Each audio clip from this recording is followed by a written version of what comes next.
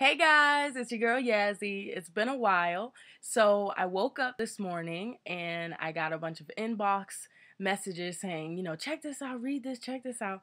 So one is the new Cheerios commercial that was released and it was causing a lot of controversy, a lot of negative, ugly messages. I'll explain that in a minute.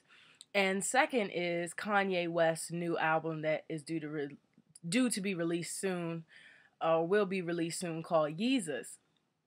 And we'll talk about that. So, this Cheerios commercial, Cheerios, they always drop those cute little commercials. The new commercial, it's a 31-second commercial, but it features a biracial couple.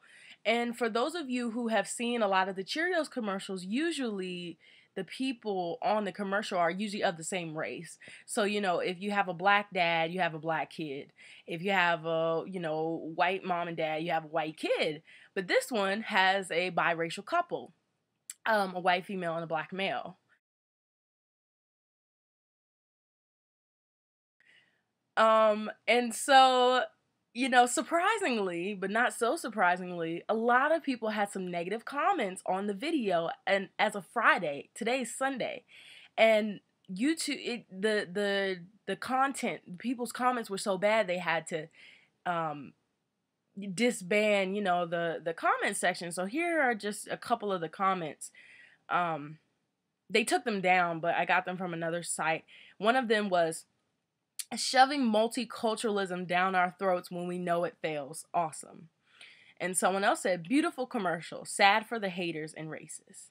Another comment said, just had the pleasure of enjoying a Cheerios commercial that featured a biracial family. Talk about good for your heart. So, of course you're always going to have your haters and you have, people being so sarcastic. I must say, get over yourself. Get over yourself. I mean, that is a very common, what's the word? I don't want to say grouping. I can't find the word. But a white female and a black male, that's actually very common in the U.S., or it's becoming more common. And there are a lot of mulatto or biracial, black, white, whatever you want to call it. There are a lot of those kids, and they're beautiful.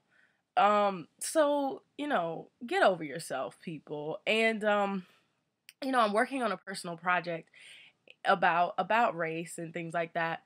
And, what I've found so far is that really race for our generation, my generation and younger, it's not really that much of an issue. There's been a lot of migration to the U.S., particularly Hispanics and Asians.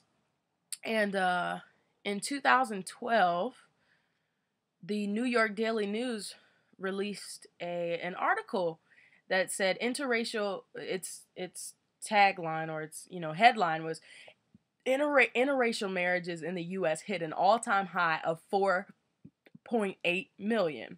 1 in 12. Here's a subtitle: 1 in 12 involved in interracial union. Rise pegged to steady flow of Asian and Hispanic immigrants. And that was, the Associated Press, Thursday, February 16, 2012. Now, that was 2012. That was February 2012. This is June 2013. So, yep, just imagine those numbers are going to keep getting higher and higher and higher and higher. And I think it is awesome because for all whoever was the genius, you all know I'm always talking about race, but let me get this straight. Society keeps making it an issue when it's really not. It does not have to be an issue at all. Race is a social construct. I am only black because we were given that title. Not that like, what does that mean? I personally having human services classes and things like that, I've had a lot of white people get upset. They were like, yeah, you call me white, but I'm actually German, Italian, and this, that, and the other. So, like, color and race, you know, it's really not that big of a deal. I think it's beautiful. The commercial was cute. It was just like any other Cheerios commercial. There's always a little kid there who's always asking about why Cheerios is good for your heart. And the parents, you know, always, it's always something with some Cheerios. And I think it's so cute. So for all of you people, all of you haters and mad people and all this, that, and the other, and if you don't know, I did a video about that song by Brad Paisley called Accidental Racist. I like the song. I honestly like the song. I just don't think that that was the right title, because I felt like that's the title he gave it was kind of working against his lyrics, because he's really saying don't judge me for wearing a red flag, but then he's saying accidental racist. Like, if you're not and you wear the flag, like, it was just weird. Okay, Kanye West. I'm sick and tired of talking about this dude. Like, you know, first is him and Kim Kardashian, and they were saying, I don't know, Esquire, you know those magazines when you go in the store and you see all the magazines. They were saying that he hadn't even seen her like 28 days since through her whole entire pregnancy, and they're not getting married, and this, that, and the other, and all this old stuff. So anyway, this isn't new. I'm sure you know this. So the title of his new CD is going to be called Yeezus. Like, you know, they call him Yeezy, I think. I don't know. Yesus. And Kurt Franklin had an interview with like a big radio show. Let me see. It was with Real Sway. Sway in the Morning. He was on Sway in the Morning. And they asked him, you know, Kurt Franklin is a really big, probably one of the biggest well-known gospel artists. He's been in the game for a long time. And they asked him, so what do you think about this? I'm disappointed. I really am. Kurt Franklin did not even answer the question directly. He answered it indirectly, like, I don't know what. He was like, oh, well, you know, the mic is a powerful thing, and da da da da. That was not the question. We know the mic is a powerful tool. We know that. The question was, you know, what do you think about him calling his thing Yeezus? Because that's sort of, you know, I'm not going to say sort of. I'm going to say what it is. Yeezus, really? Jesus? Come on. Like, I personally, I'm not afraid to say what I have to say. I mean, I guess it's because I'm not famous, and I'm not trying to be politically correct. But that's a bunch of stuff. Like, we know Yeezus, he's making an analogy like Jesus. And actually, there was a photo I saw. I don't know what his cover's gonna look like, but I saw like the cover, I think, is gonna be, it looks like a burnt disc, like a blank disc, CD disc, and has like a red tape on it, sort of like a cheap, his cover's supposed to look like a cheap demo record or something like that. But originally there was a photo, and I don't know if you've seen it, but you should look at it. You should Google it. There was a picture of Kanye West with a crown of thorns around his head, and his head was bleeding. That right there, I truly believe it is blasphemous. It really is. It's sacrilegious. It is extreme. You know, no one else, whether you believe in Jesus or not, no one else died for the entire universe, for all of the people of the world. No one else, whether they claim to or not, no one else died and was crucified with a crown of thorns pressed upon his head, bleeding, for us as people. And for one little, just because he's so popular, one little rap artist, just because he has good lyrics and, you know, he's really popular, and he makes I think that's very dangerous. And he's walking on broken glass, like the song. Or, I mean, that's just, it's wrong. And personally, I believe that it has to do with the whole Illuminati thing. I don't care if you believe that exists or not.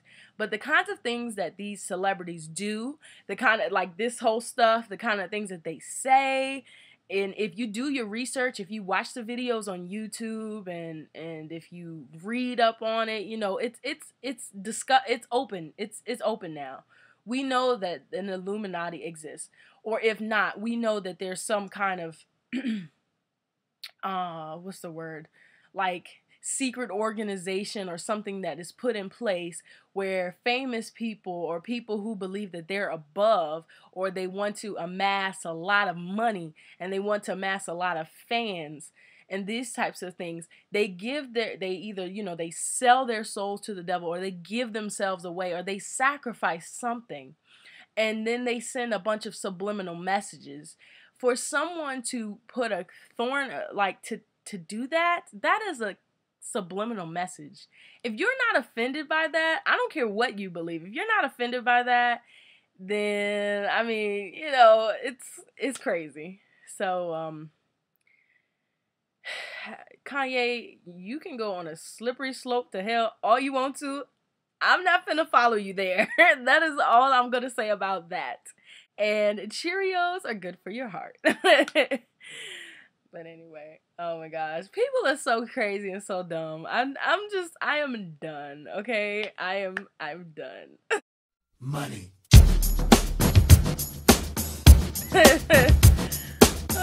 I'm laughing because it's just so ridiculous. It's just so ridiculous. And these celebrities, you know, the money is good while you have it. But maybe when you die, you can't take none of it with you. And I don't even want to think about where you're going to be and when you die. So enjoy your fame, enjoy your beauty, enjoy your tight, you know, see-through suits, enjoy being on all of these shows, you know, and I mean, just I will say to you, you enjoy it while you're here, while you're alive, because you can't take it with you when you die. And just because you have it doesn't mean it can't go away from you in a split second. All these people going to prison because they have taxes due and all this, that, and the other. And Kanye, I mean, what's his name? Lil Wayne was in the hospital and they were talking about he almost was near death. The boy looked like he need to eat something. He's so skinny. He probably just smoking up everything and shooting up meth. And, I mean, I don't know what he's doing. He's so skinny. You know, he almost died. So I don't care how much millions and millions of dollars you have. A lot of those people might not even be happy. So I don't know about Yeezus, but I believe in Jesus. Okay? Okay? Holla one time if you hear me. Peace. If it's taking a chance, then you will carry.